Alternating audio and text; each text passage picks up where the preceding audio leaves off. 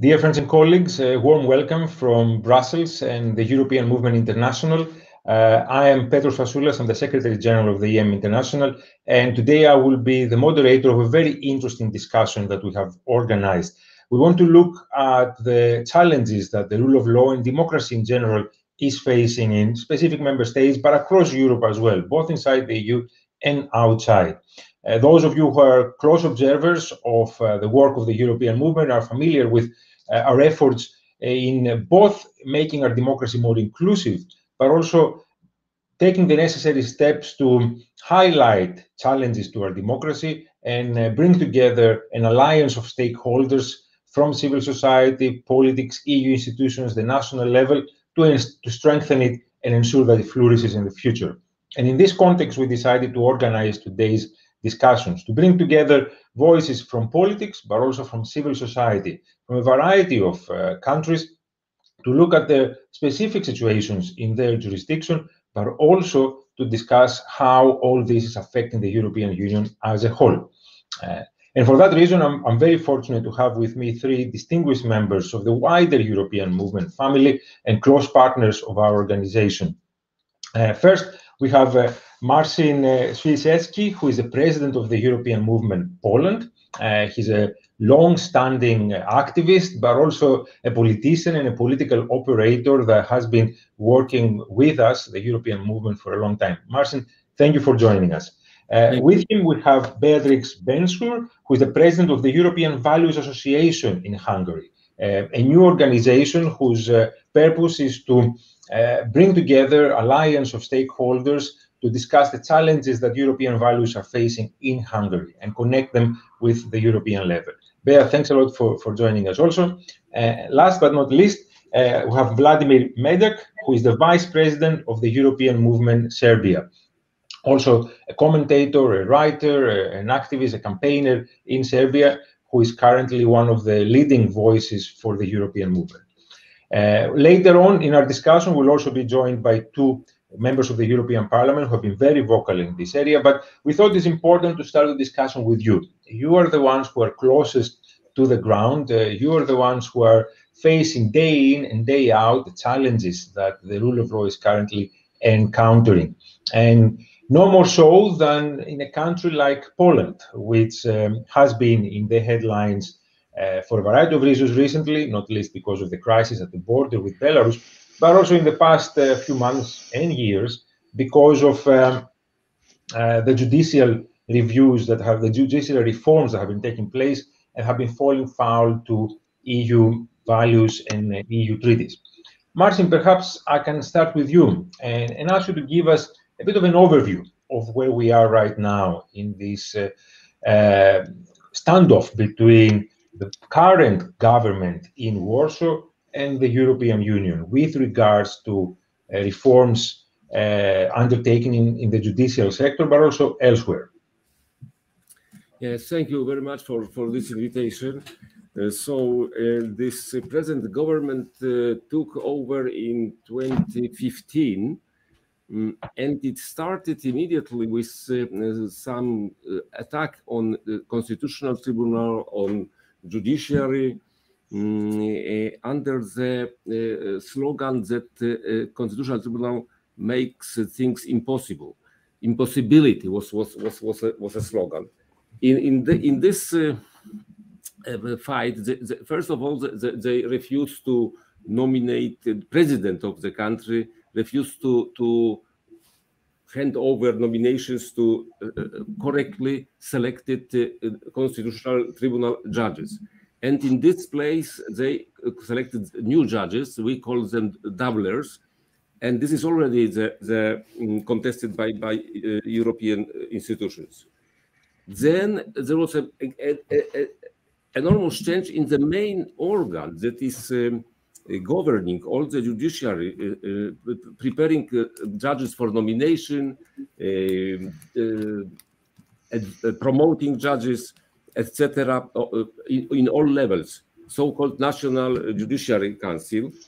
And this National Judiciary Council is composed of 25 members, of which 15 were always selected by judges themselves. So judges had a majority in this council, and representative of judges were selected by judges.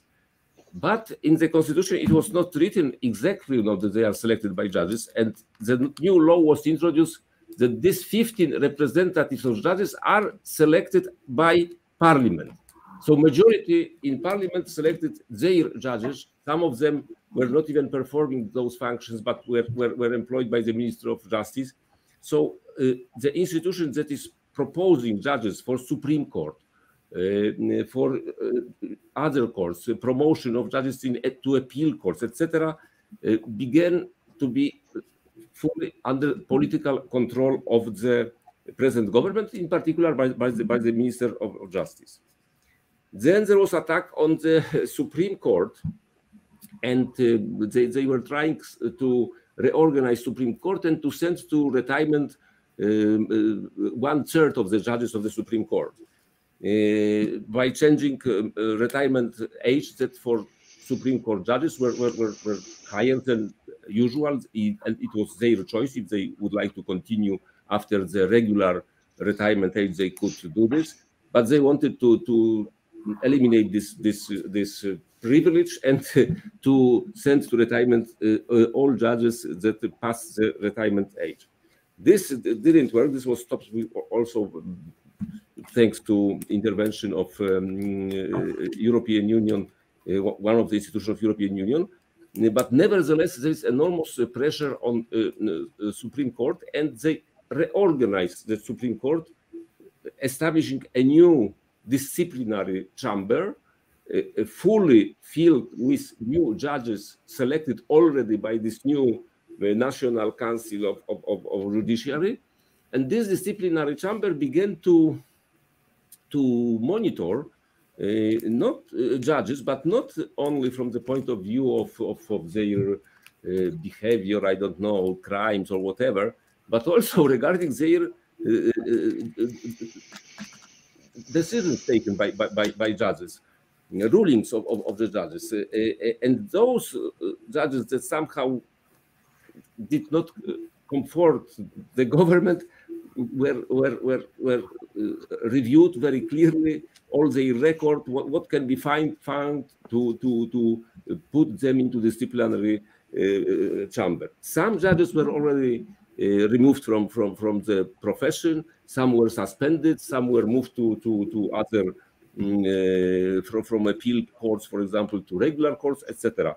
So this disciplinary chamber, elected by politicized National Council of Judiciary, became to make, I mean, order in judiciary.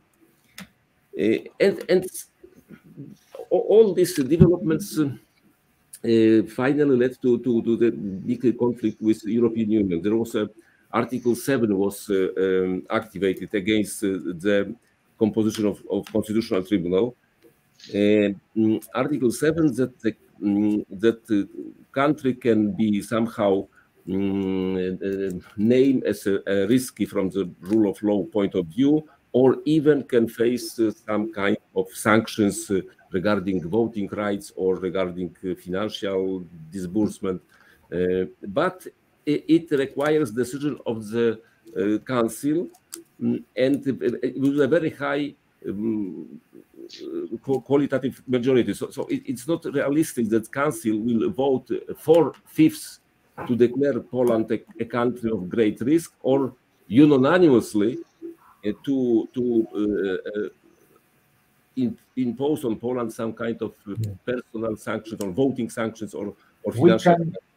We can indeed look at the mechanisms at the disposal of the EU to deal with those challenges, but I think the picture you have been painting is obviously a concerning one, and it has been clear that the intention of the government, the current government, is to compromise the independence of the judiciary. And in that regard, I think we see the real challenge to the rule of the law and democracy at large, because without an independent judiciary, democracy can not really function. If I may, I'll bring in Bea also, because there are parallels here, not least because Poland and Hungary have been recently challenging also the primacy of EU law. but we can touch upon this a little bit. But perhaps, Bea, building on what Marcin have said, can you sketch for us a little bit the situation at the moment in Hungary and the challenges that the rule of law is facing in your country? Yes, of course. Well, thank you very much for the opportunity to be here in this panel. I think the subject is a very, very interesting and hot one at the moment. And in Hungary, there are serious violations of the EU law, just as we can hear about it every day in the media. I just heard that today it was a decision of the European Court of Justice that this is the so-called Stop Soros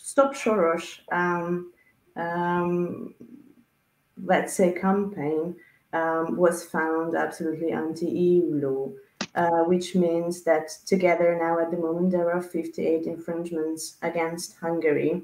This is also one of them. And these infringements include criminalizing people from civil society who are trying to help asylum seekers. But it also includes like the civil society members.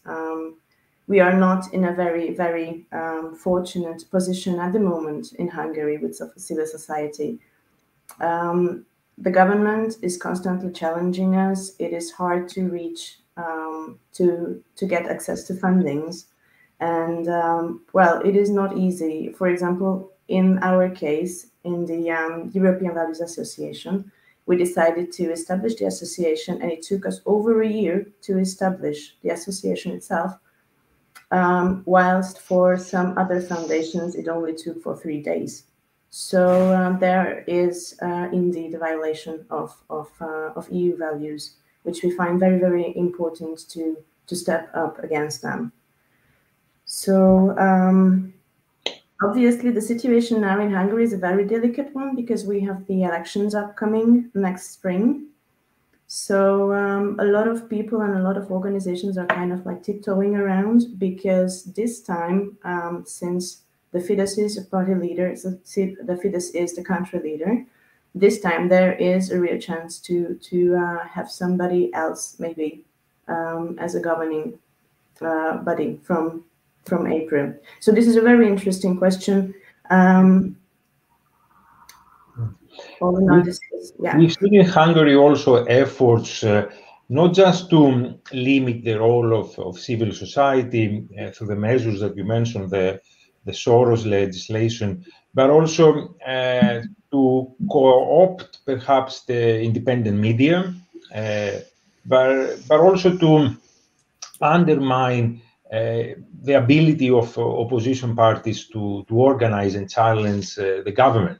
And again, without an independent judiciary, free civil society, press that is able to hold into account political leaders, a democracy perhaps struggles. Have you noticed in your work a consistent effort in that regard? Yes, absolutely. We are facing on a daily basis with the government trying to hindering us. There is also a serious, like we can talk about serious issues with redistributing EU funds, with corruption, with lack of transparency, and obviously the media freedom is also a very big question and concern regarding the rule of law, because at the moment it is very, very hard to find a media that is not entirely biased for the government. There is no really a freedom of media. So yes, indeed, the government is trying to regulate and trying to manipulate more and more areas of the life of the everyday citizen in Hungary. So it is indeed a huge issue. Yes. Vladimir, if I may come to you, both Marcin and Bea have been describing a quite grim situation taking place in Poland and Hungary. It has been quite widely discussed and debated in Brussels, but also in various capitals. And the EU has been considering how to address it. But also there are challenges in Serbia, perhaps of similar nature. And you and the European movement team in Belgrade have frequently been raising those challenges faced by Serbian democracy, but it's not as much noticed, perhaps, on this side of Europe. Could you perhaps give us a description on what the situation is, and if there are any parallels that can be drawn with what's happening in Hungary and in Poland? Thank you, Petros. Thank you, European Movement, for inviting us to participate today. And I must say, if you find the situation in Poland and Hungary grim, and I cannot change that tone coming from Serbia, so using Serbia as example to make it more positive would be a wrong choice. I can start from the beginning of accession negotiations. When we started in 2014, Serbia, by all means, by all international watchdog organizations and European Union, was considered to be a democratic state with a semi-consolidated democracy, with a fair freedom of expression, and lacking of rule of law that should have been improved over time during accession negotiations. So the idea of accession negotiations is basically to have a country that has certain problems, solve those problems, and come to the level of the EU in some, let's say, normal amount of time. However, in case of Serbia, and like I said, we started as a free state. We lost the free state status according to Freedom House in 2019. We were considered to be a semi-consolidated democracy. Now we are considered to be a hybrid regime going downwards as well. Reporters Without Borders reduced our ranking for 40 places since 2014, and now we are in the bottom half of the world, of countries in the world. Basically, we take 93rd place in the world on free expression. The rule of law index dropped to 97 places, and generally, basically, Transparency International is now putting us on 94th place, 16 places below where we started in 2014. So basically, you see the huge downfall in all elements of what is called the political criteria for accession to the EU. According to certain watchdog organizations, Serbia is ranked among 10 countries in the world with the highest drop in democracy in the last 10 years, in the period 2010 and 2020. So basically, we are the front runner, Poland and Hungary being next to us. We are the front runner in this trend of downfall of democracy. And yet, for instance, the European Commission gave the same assessment of Serbia's political criteria in 2020 as it was in 2014. And it even saw some positive trends in 2021. So basically, the problem is that this downfall happened during the accession negotiations, and accession negotiations have a completely opposite purpose, and that is to put the country on the road towards reaching EU standards and not moving away from them, especially not in elements that are considered to be essential EU values. And this is the main problem. The policy of stabilitocracy in the European Union towards the Western Balkans, that basically means leave local autocrats alone as long as they don't make any problems or go to war. So this policy of EU was adopted somewhere in the early 2010s, and basically this set Serbia and the rest of the Western Balkans on a very wrong course. And instead of having stability, we got captured states in the Western Balkans. The biggest problem for us as somebody who advocates joining the EU is basically this value issue, because there are two reasons why a country would like to join, especially in Serbia. One is values, why people emigrate from Serbia to the EU, because of the values, security, good rule of law, prosperity, and positive expectancy in the future, and of course the economical development. Problem is that Europeanization of a country that was for a decade equivalent to democratization does not stand anymore, because you can actually progress towards EU membership, as in case of Serbia, but at the same time you can regress on all democratic values. And an additional problem is that 20 years ago, EU was the only game in town. EU had its values that it was promoting, and EU had substantial funds for the Western Balkans. Unfortunately, now we have third parties that have as much money as EU can offer to EU to Western Balkan countries, but they don't have any problems with the rule of law, no problems with corruption. They don't raise such issues. And at this moment, the EU is seen as somebody who is ready to negotiate about its basic values. And the problem of internal problems in EU are actually spilling over to the Western Balkans. Now we are suffering because of that. And the problems of rule of law in EU is actually reflecting on us.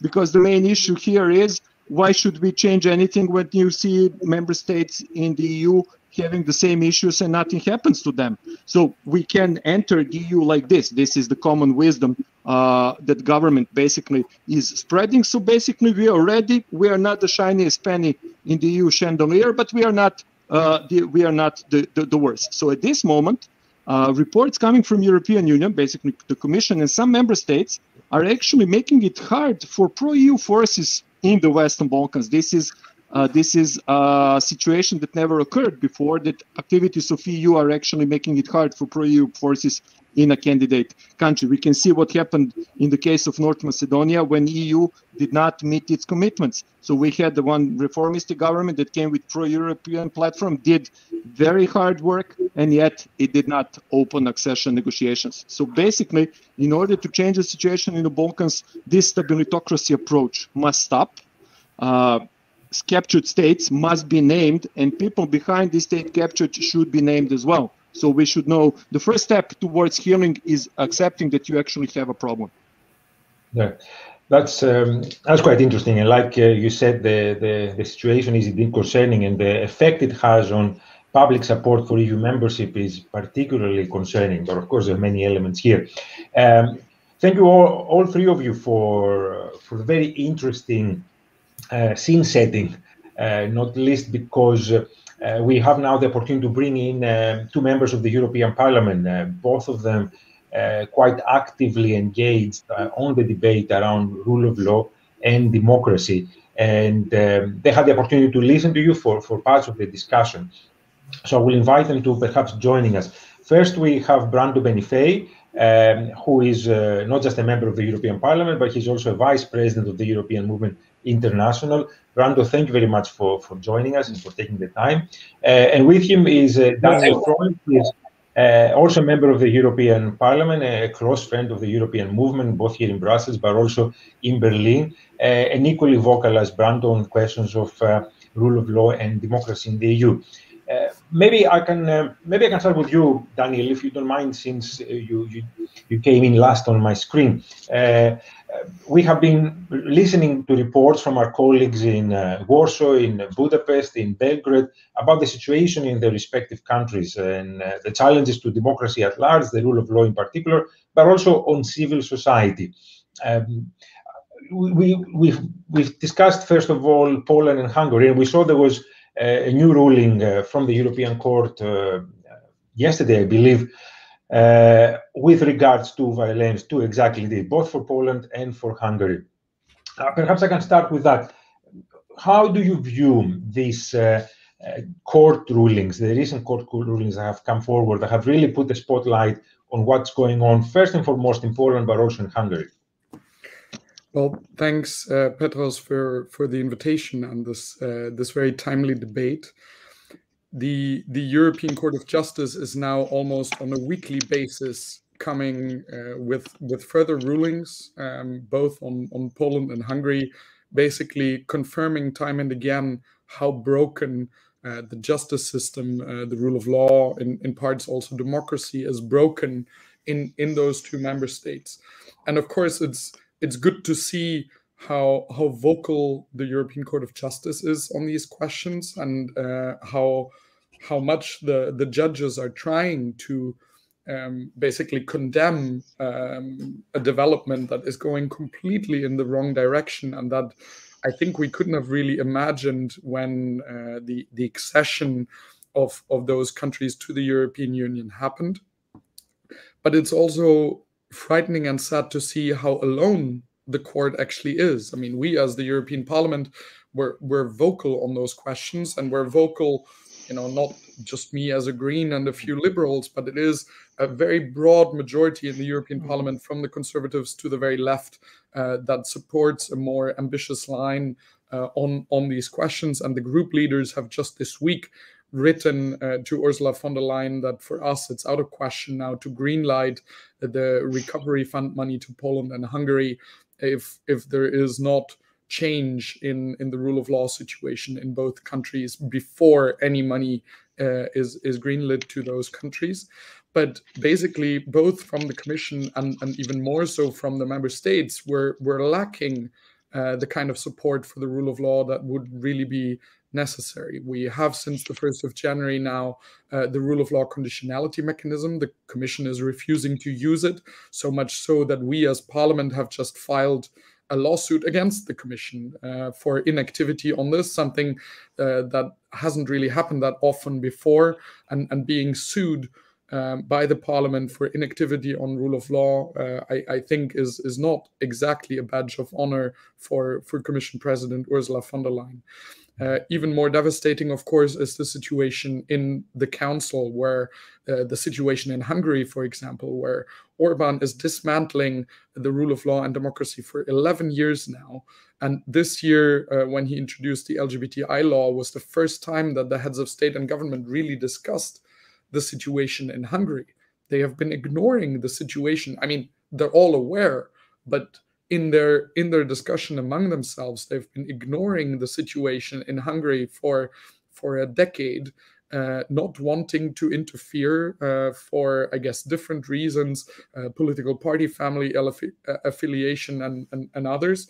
And this has led to a situation where this rule of law crisis is now spreading, where it is no longer just Hungary, then came Poland, and we see issues in other member states, for example, in Slovenia as well, with the appointment of the EPO delegated prosecutors and so on. So this situation is getting more and more out of control and more difficult, of course, for anyone to rein in.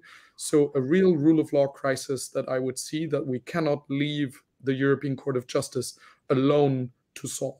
Yeah, that is actually quite important. We can come back, but perhaps, Brando, you have both in your role as Vice President of the European Movement, but also as a member of the European Parliament, been quite vocal on the situation in Hungary and elsewhere. Following up from what our colleagues in the various member state capitals said, and also Daniel's introduction, how do you view this challenge on the rule of law and democracy in the EU, and what do you think could be the consequences of the current situation?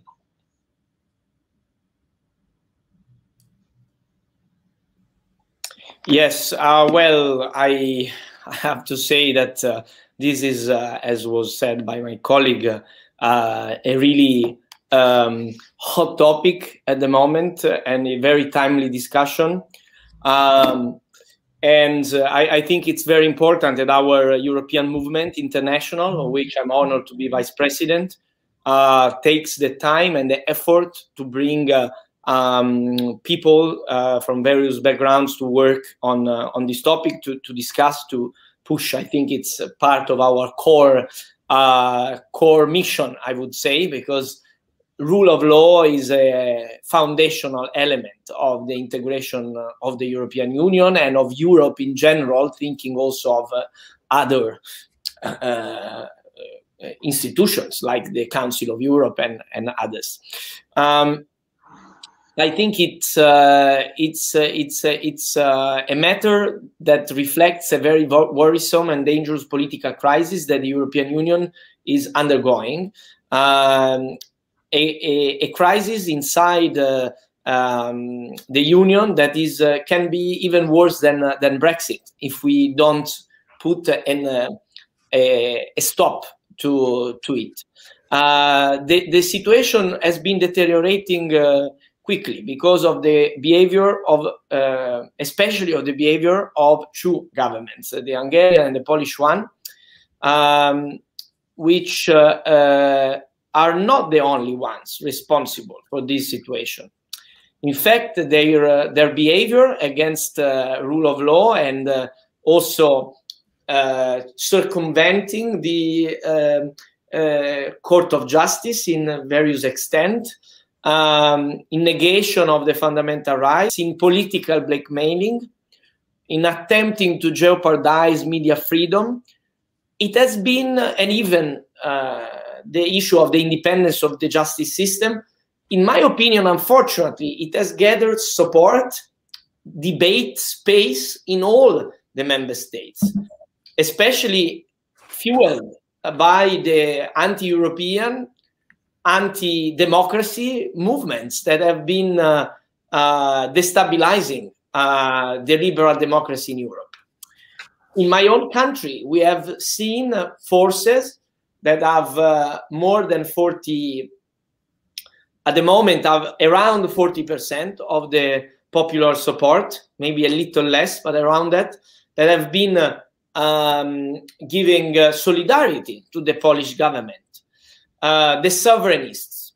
And I think they must be revealed for what they are, that they want to break the foundations of our democracies, which is the rule of law, separation of powers, and respect for fundamental rights based on our constitutions and on the Charter of the European Union on the fundamental rights. So I think it's crucial that we work to stop them, but we need political leadership by the EU to pose the crisis from furthering and to re-establish the principle that it is law that governs countries and not this populistic rhetoric. I think that, I mean, I should not get again on the issue of the ECJ developments. They were already mentioned by Daniel, but I want to just reiterate that it was very crucial. I think that from the parliament side, we had this letter on the RRF in Poland that is very clear, because it's a clear message to our citizens too. Why there could be governments that can avoid respecting rules that everyone has to abide to, and they can just get resources and European support anyway. So this is my take on the situation, and I'm convinced that the parliament can play a crucial role. It is playing it, and it must use all its instruments, including the judicial ones, to pursue a fight that is for the very soul of Europe. Yeah.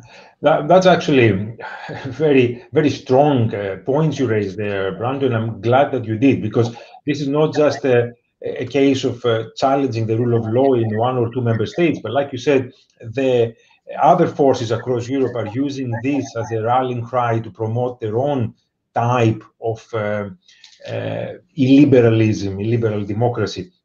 And maybe if I can go back to Marcin and Bea, I would like to hear your take on what Daniel and Brando said with regards to that the challenge to the European Union as a whole from what's happening in your respective countries.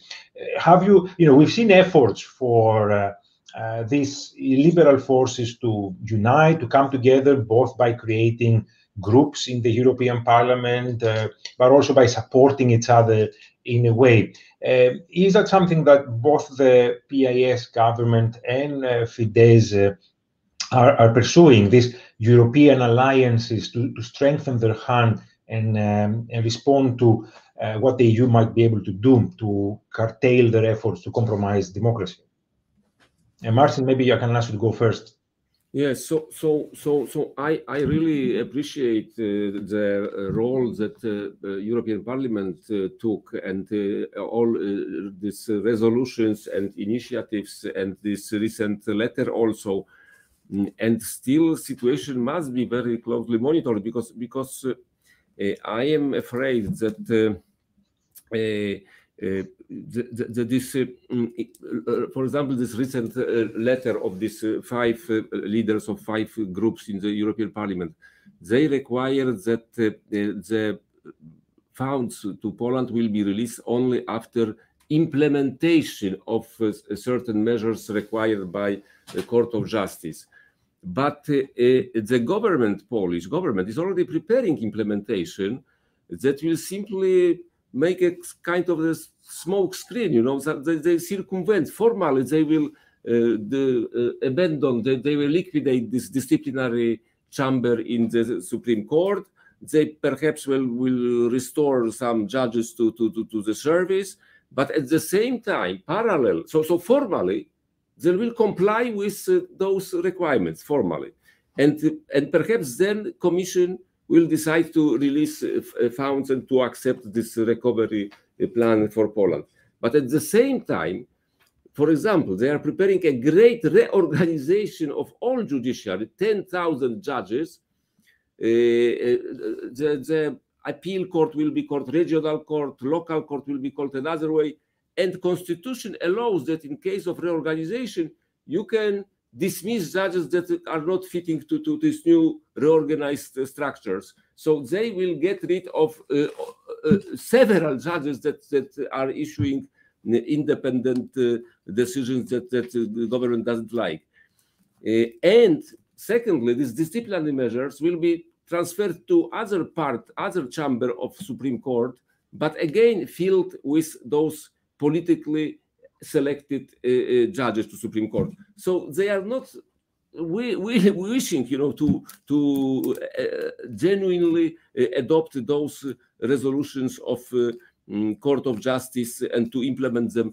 So really the challenge is really great. Challenge is really great for Parliament, for European institutions, and I am very supportive to the radical measures, because if you don't wake up, of course, the European Union will stop to be a model for Ukraine, for example.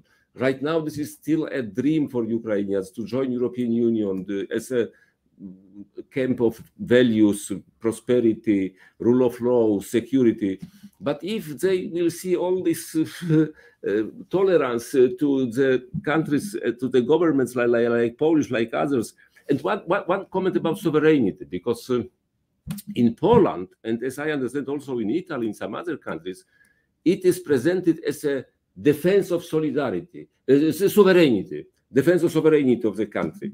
That judicial system is sovereign, and we cannot allow European institutions to meddle, to interfere into this. But in Poland, in practice, it is also presented in such a way in Poland also, that we are defending Polish sovereignty. But in practice, it is not about the sovereignty. It is about the control of Minister of Justice, who is at the same time Prosecutor General, control over independent judiciary. And this is the real conflict about who is controlling, whether anybody is controlling judiciary, whether Prosecutor General can control judiciary, disciplinary judges, etc., and not about sovereignty. So I think also this is a problem of attack on media. We didn't talk about this, but at the same time, parallelly, attack on independence of media is going on. This is a separate topic, also then becoming dangerous in Poland. So I am very grateful for European Parliament, for all these the parliamentarians who really are dedicated, because they are not only defending rule of law in Poland, but they are also defending the values of the European Union and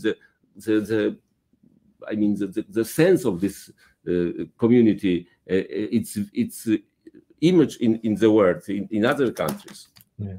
And I think that's also the duality of the challenge here. And maybe I'll come back to Daniel and Brando before I come to you there. But I should say that it's not just a question of how do we deal with this through judicial means. It's also the narrative that we need to combat, this idea that somehow the EU is attacking Poland or the Polish people, which is not true, of course. What is the European Parliament and other institutions are doing? They're trying to defend the rights and the freedoms of the Polish and the Hungarian people against attempts by certain political regimes. But if, Daniel, Brando, if I can ask you to respond a little bit to what Marcin was saying about how the Polish government will try to get around the current efforts by the Commission, the Court, and the European Parliament. Daniel, you want to go first? Yeah, what I found particularly frightening with that ECJ ruling on the compatibility of the Polish constitution with the treaties is that it provoked a bit the opposite reaction of what you could have expected. You know, you could have expected that if Poland puts into question the supremacy of EU law like it hasn't been done by any member state before, that there would be a higher willingness of the Commission and also of member states to do something about it. But the exact opposite happened. And I think one crucial role in that was played by the outgoing German Chancellor Angela Merkel, who basically said, oh, let's not go too fast on anything. Let's try some dialogue first, at the same time trying to get that dialogue off the agenda of the European Council meeting on anything related to rule of law questions. But there is a certain group of politicians, clearly, and it seems to be fairly widespread in the Council, to say, you know, don't go against any other member state. Let them do what they perceive still as something internal. But the legal order of the Union and whether EU law applies everywhere and whether it is surveyed by independent courts everywhere is not an internal question. It's not a question of sovereignty and what you can do in your own country. Once you have decided to join the Union, you have signed up to the laws and the treaties of the EU. And we all, as EU citizens, have to rely on that the national courts, under sort of the auspices of the ECJ, apply EU law in a uniform manner. And if there is ever a dispute on that, it's the ECJ that's responsible. But then the discourse is that, aren't we risking that Poland might leave the EU and that we create a similar situation as when we put too much pressure on the Tories and on the Brexiteers, and then ultimately they left the Union? I think there's three very important differences between Poland and the UK, and why I think there's actually, even if we use the financial pressure, that there is no risk of Poland deciding to leaving the Union. The first one is the overwhelming public support for EU membership, even now in this situation. Poll after poll showing that they support this. Poll after poll also showing that they actually support the conditionality link between the respect of fundamental values and the paying out of EU funds. Second reason, of course, is where the UK was a large net contributor to the budget, Poland and Hungary are respectively both in absolute and then in per capita terms the biggest beneficiaries of the EU budget. So it would economically make even less sense than it did for the Brits to go out the door. And I think the third reason is Brexit itself. We all remember that in 2016, at the time of the referendum, there were a number of other crazies that wanted to leave the Union, right? There were the Marine Le Pens, the Geert Wilders, and so on, that said, oh, my country will be next to leave the Union. No one is saying that anymore. Even the extreme right-wing groups have sort of shifted their debate, be it, well, maybe still wanting to leave the euro, but not the Union. Some of them have now switched to, we want to reform the Union from within, have more Europe of nation states or whatever. But no one of them is openly saying we want to leave the Union anymore. And I think these three reasons mean that the risk is bigger in non-action and in not defending the rights and also the values of all Europeans in those member states, rather than fearing that they might leave the Union. Yes, indeed. Brando, if I may, please respond also to both Daniel's but also Marcin's points. Well, many things have been said already that are absolutely also in line with what I think. I will have to leave in a few minutes for a meeting, but I want to just add one thing that I try to also, when I talk about this, especially looking at what's happening in Poland, when I talk with other with people in and organizations, policymakers from the other countries, I try to also underline the fact that we are not talking just about fundamental rights and rule of law that impacts on the Polish people, but it's an issue of the integrity of not just an abstract or maybe not abstract, but could be felt abstract, institutional system of the EU, of the judiciary, of the legal certainty in a general sense. But we are also talking about the day-by-day functioning of our economy and society. Because when we lose legal certainty based on the supremacy of the EU law, when the national courts can, with the supports of the political part and also with politicized judiciary, can change the interpretation of the communitarian law based on a purported supremacy of national law that they want to propose, then how can we have a common market? How can we have a common economy in Europe? It's impossible, because our rules will not have anymore the certainty of being respected. Rules for very basic economic activity to be respected everywhere. They could be changed based on political leanings. So this is an aspect that needs to be underlined to show the whole dimension of the problem. And I think we will need to continue discussing about this and acting like we are doing from the parliament side, but we also need people that are active, like the European movement, also in the countries involved, to be an important actor to mobilize a civil society. Thank you very much. Thank you, Brando, and thanks for your time. And I think, again, you hit the nail on the head, highlighting the economic also dimension of the need to have a clarity on the rule of law. And as you say, exactly because it's so important, it's a cross-party issue, and it's encouraging to see the alliance being formed within the European Parliament, encompassing all pro-European forces who have come forward to address this issue, because clearly this is not just a question of party priorities. It goes across the board, and like you said, Brando, it really affects every aspect of our union.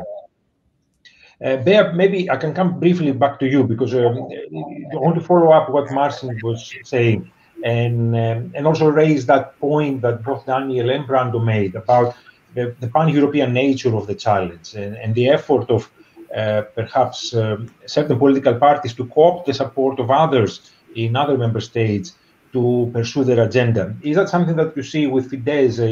There have been a lot of efforts spearheaded by Orban to perhaps cooperate with other like-minded political leaders in other member states. Yes, that's absolutely right. And I truly believe that Marcin is right. I absolutely agree with the questions of sovereignty. Orban's government is also putting a really, really huge emphasis on keep telling people that sovereignty, we could lose our sovereignty towards the EU law. We should not give full supremacy. But again, what is very an interesting question indeed is that whether Orban's government is really using normative or legal acts against the EU, because in fact what we experience here in Hungary is that, and here I would like to come back just a little bit for Daniel's issue that he raised about the LGBTQ rights, because that is a very, very good example which could be rolled out to different policies in Hungary, how the government actually reacts. The government does not explicitly say that we should go against the EU, we should go against EU values, but however, they are trying to shape public opinion in a way that they are using referendums, they're using public questionnaires all the time with guided questions where basically people and citizens do not really have a chance to actually answer it. So however, concerning the LGBT rights, they did not change the law, but they are shaping public opinion towards basically to threaten the people, and they are working in a way that's, you know, raising public tension. LGBTQ rights is just one example. I think this could be rolled out when it comes to the question of migrants, asylum seekers, when it comes to media freedom, when it comes to freedom of speech. So basically, the methods, this is a soft democracy, and the government is now using methods that are not, cannot be 100%ly being attacked by the EU or saying that this is explicitly against EU law. There are certains, however, but they are not really implied and implemented in the national law. So, for example, there is another example about the administrative courts. Recently, there's been a new law where the government decided that judges who are judges of the administrative courts, they don't need to have judicial experience. It is only enough, let's say this is enough, if they have public administration experience, which is, again, a point that is a very, very small one, but it can make a huge impact for the lives of the everyday citizens. And I think that with these methods, with these tools, they are small tools, but indeed the government can reach very, very big impacts within the society. So unfortunately, here sometimes we have the feeling that the things are either black or white, but there is not really gray area. There is not a gray area. I mean that whether you comply with law or not, but there is not really a golden rule. The golden rule would say.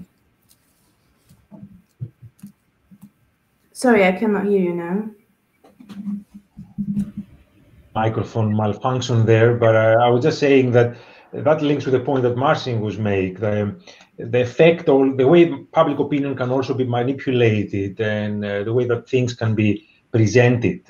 It's a big challenge also for the institutions, both for the European Parliament, but also the European Commission. If I may, before I return to Daniel, I'll come to Vladimir a bit, because obviously our attention was on the EU and specific member states, but also across the EU. But as you said in your introduction, Marcin, we see similar, if not worse, occurrences of attacks on civil society, independent media, etc., in Serbia too. And you mentioned at the end the effect that has on public opinion and the support for EU membership. How are you, as a pro-European civil society organization, addressing this, trying to still make the case for EU membership despite the situation you are in?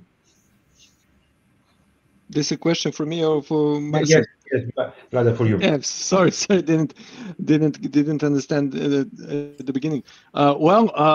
It is difficult. It is difficult. One of the issues is access to media. Actually, in Serbia, we have 5 TV stations with national frequencies. All 5 are controlled by the government. We have only one media outlet that is not serious media outlet that is not controlled by the government. And this media outlet cannot be seen in 50% of the country. So basically, you have a very, very limited way of reaching people. Now, with COVID, it's very difficult to travel around the country. It's very difficult to talk to people, particularly when you're trying to explain that messages that they are getting for last 9 years are completely wrong, and they don't face the reality that we are having some alternate reality. And then it's the issue when you want to raise something is that European Union assessed something as positive, or that European Union opened a negotiation chapter, and that is the only proof of the Serbia accession success. So if we open something, then it's okay. We didn't open a single chapter since December 2019, but yet now that is not even an issue anymore, because EU in Serbia is not an issue in public debate. That is one of the biggest problems. EU as a point that was an election winning point before 2012, now it is not even an issue. Nobody talks about it. And basically EU accession is just there, like a cherry on top of the cake, like to show that we have pro-European, pro-Western government that is trying to join the EU, but those bad people from EU do not allow us to join. So basically, this is the main text message box that is being sent from all the media under control, and that's basically literally 80% of media are controlled by the state. And this is the message box they receive. The problem is when EU institutions start to send the same messages. Like I said at the beginning, we have a huge downfall of all elements of democracy in Serbia. But yet again, for instance, this progress report this year saw progress in numerous areas. But that progress is limited. Even though it's limited, it's marked as limited. Actually stayed on the superficial, on box ticking exercise, on formal aspects. For instance, strategy is adopted, but everybody knows in Serbia that this strategy is not going to be implemented. The constitution is being breached, the laws are being breached every day. So why should one simple strategy? But yet again, you have the ticking box exercise coming from the EU saying that we have made some progress. So it's a very big problem. We made analysis. We showed that things are not moving in the right direction. We are having problems with basically the same problems as in European Union, and we see the signs of clear cooperation between ruling political parties in Serbia and Poland. So basically, Serbia is joining that bloc, not the bloc of the EU. And we openly had a question from one MEP a few months ago: which kind of European Union Serbia wants to join? Is it a European Union of rule of law, or is it the European Union of this other side that we are talking today? Apparently, Serbia wants to join this group, but that is not gonna happen. And when we speak about judiciary, we have pretty much similar tendencies. We didn't have the rule of law and independent judiciary before. That is the biggest difference. But now EU is asking us to introduce the independence of judiciary.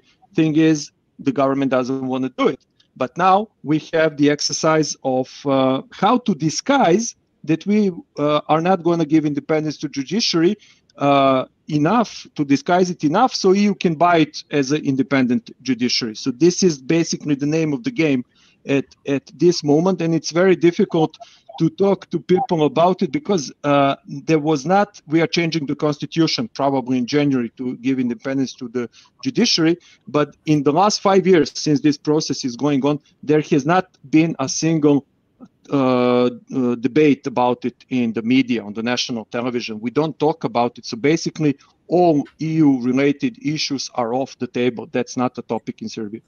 Indeed. Daniel, if I come back to you in the time we have remaining, it's clear that especially with recent moves to challenge the primacy of EU law over national law, this is becoming very much a debate around the soul of the European Union and how exactly we will govern it. We are going through the Conference on the Future of Europe exercise now. You are a member of the plenary and also of the executive, an observer on the executive board of the Conference on the Future of Europe. And the question of democracy and rule of law features quite prominently in that discussion.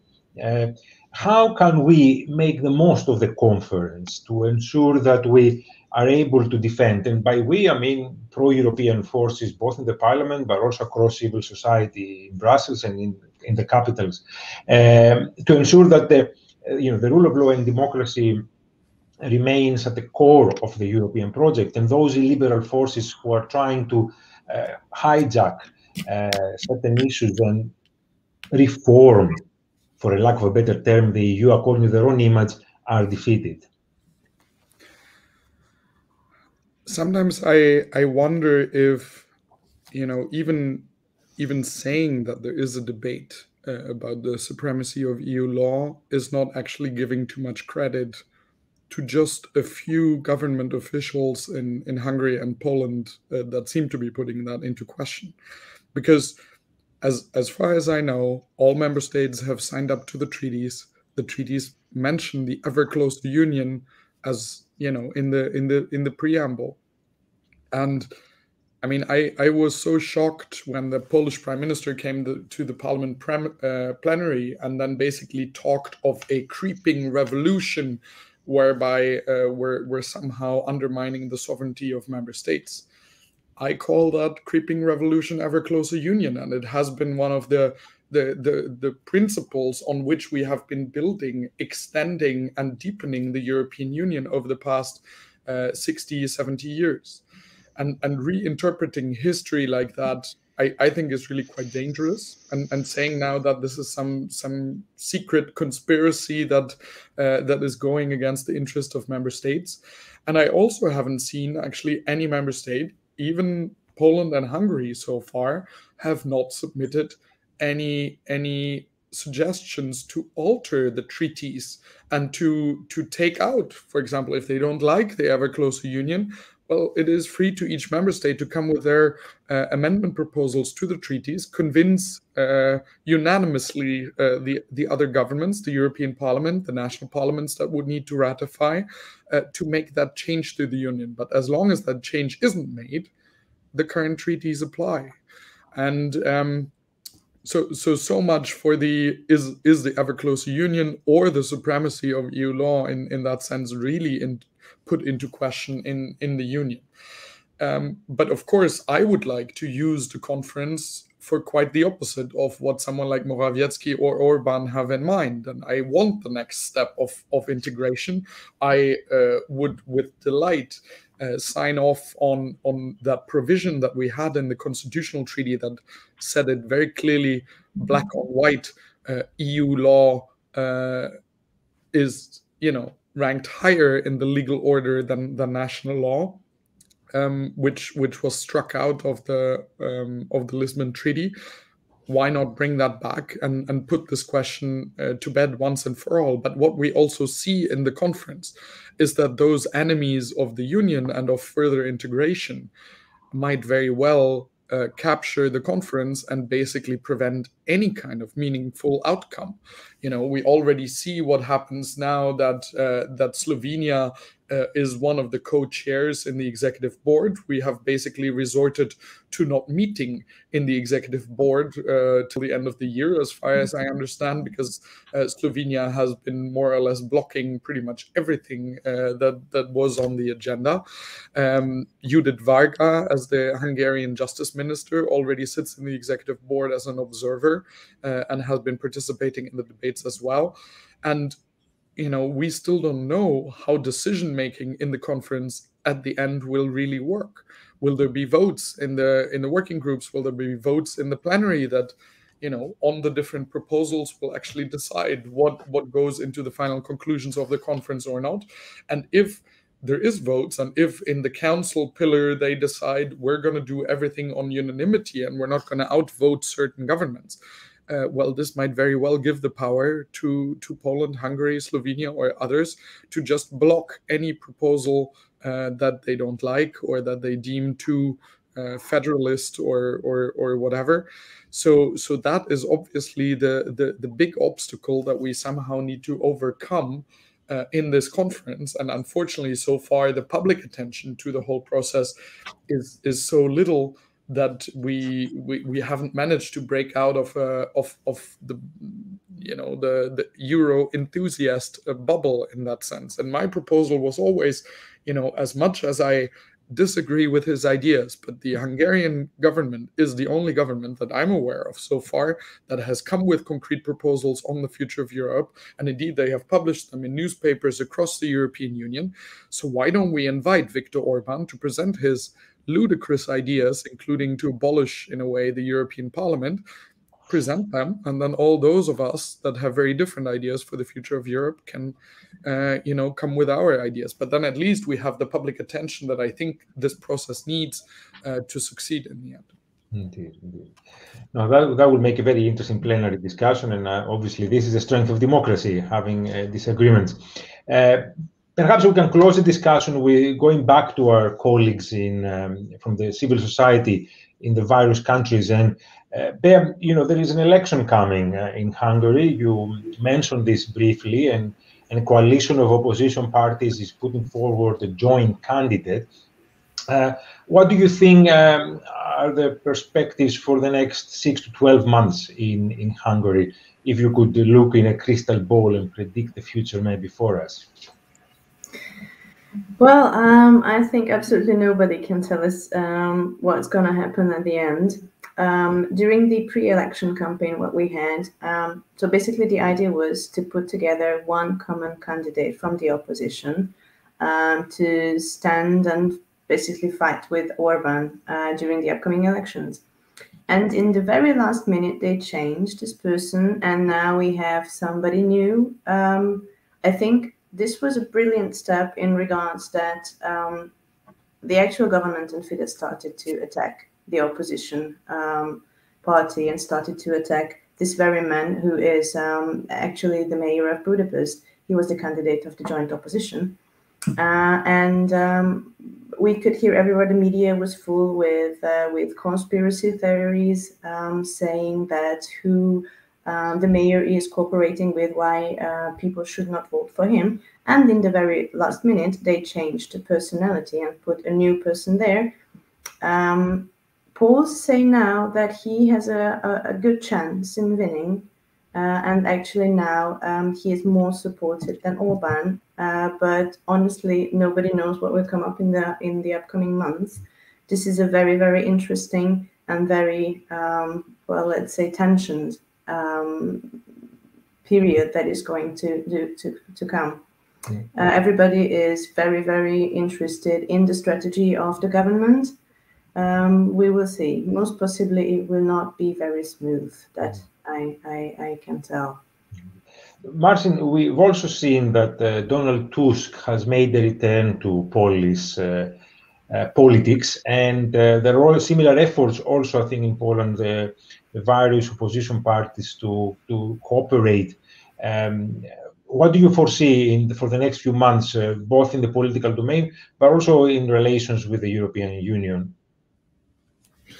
So I think that, first of all, the Polish opposition is unfortunately divided, and I'm afraid that they might be not able to make a joint front. For example, Farmers' Party that is in opposition is not going to be on the same list as very liberal parties demanding LGBT marriages, sanctioned, and this kind of things, because they are afraid that they are going to lose their electorate. And there are some other problems. So Donald Tusk, of course, is a value added, but it might be not enough, because the election rules are such that if Law and Justice takes about 35–40% of votes, they can have majority 50% of deputies in the parliament, and only united opposition can somehow overcome this. This is one comment. Another comment, I fully share the view by Daniel that Poland will not leave European Union. I would say somehow again the opposite. If this economic, financial pressure is lifted, if EU is buying some window dressing, some formal changes regarding disciplinary chamber, etc., and money are released, it will be announced as a great triumph of the policy that EU is with us, EU accepts us, there is no problem anymore, etc. So it will add a lot of steam to the government camp. I would rather say that all European Justice Court, European Human Rights Court, all their rulings should be implemented. And the key issue is National Council of Judiciary. One of the key issues is National Council of Judiciary that is promoting judges. And last point I would like to make that pro-European NGOs, civil society, are not getting sufficient support, because anti-European or Eurosceptical organizations are financed by government, are financed by state enterprises, are even sometimes financed from European resources, European funds. Whereas the pro-European civil society organizations that are watching, preparing reports, organizing demonstrations, informing the public about the situation, making analysis, they are not getting sufficient support, I would say, from EU funds. This should be somehow revised and better monitored. Okay. No, that's a very strong point, and I think the shrinking civic space across Europe is indeed a challenge, and the support that we require to do our job is very important. And again, that's something the Parliament has always been vocal about, both in terms of the principle of the thing, having a healthy and strong civil society, but also the practical aspect of funding. But maybe one last point. We have a few more minutes. Vladimir, I can come back to you. How do you see the prospects of Serbia vis-a-vis its European trajectory, but also the prospect of civil society in Serbia, following up a little bit on what Marcin said about the challenges faced there? I think your microphone is off. Yeah, I know, I realize that. Well, challenges for civil society in Serbia are the same as what I've heard in Poland. The same problem of financing, the same issues that you cannot access media and things like that. And of course, civil society is under attack by the government. Last year, we have a huge problem when the government illegally, I must add, and it was confirmed by United Nations later, illegally started the financial investigation against civil society, targeted civil society, individuals and media who are basically not pro-governmental. So we have a huge problem with that. When we speak about perspectives of Serbia, I see them as bleak. I don't see Serbia like this, being organized like this, being run like this, joining the EU. I don't see that happening for a very, very good reason. Majority of EU member states, the very discussion today we had was about the rule of law in Hungary and Poland, and how to defend EU values against developments in Hungary and Poland. And if we join organized like this, we would actually join the club with Hungary and Poland. So I don't see it politically possible for EU member states and for political forces who are majority in the European Union on the level of member states and Parliament, European Parliament, that they would allow such a country to join the EU and actually reinforce the bloc with Hungary and Poland. So I don't see that possible. I don't see huge movements towards EU membership in the near future, particularly not with this political climate in Serbia, and Serbia being organized like this. Thank you. And Daniel, maybe the last word to you. What should we expect next? Like you said, the European Parliament has taken legal action against the Commission for its inaction on this particular issue. What should we expect next from the European Parliament in this domain?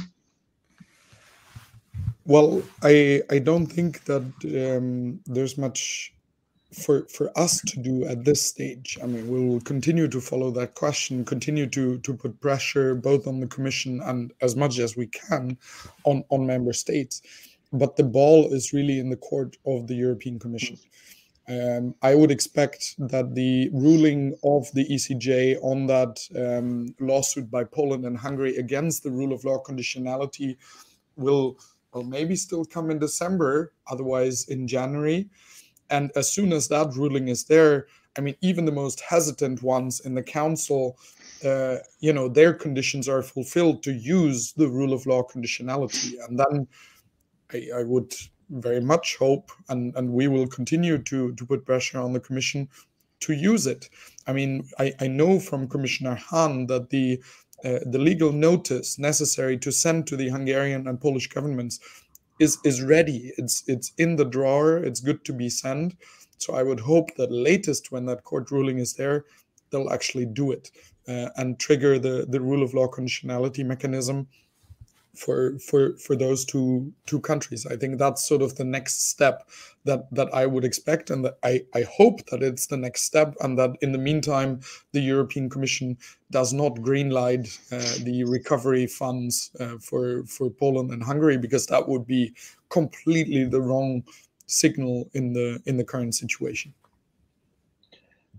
Well, we could talk on this for a while, and certainly we're going to come back to it. But I would like to thank you all for joining us, both those members of Parliament that were with us, but also the activists and campaigners from around Europe. And this is something that's very important for the European movement, and it's very important for many Europeans. And I think we all need to cooperate here across national border, across political lines, to ensure that the core values that the European Union is built upon are defended and strengthened. So visit our website, europeanmovement.eu, to see the work that we are doing in these areas. Engage with the European movements in your countries, whether you're in Poland, in Hungary, or anywhere else. And first and foremost, make your voice heard. And we will return to that subject. So a big thank you to all of you for joining us today, especially our speakers for giving us the time. And we will be in touch again soon. Have a good afternoon. Bye.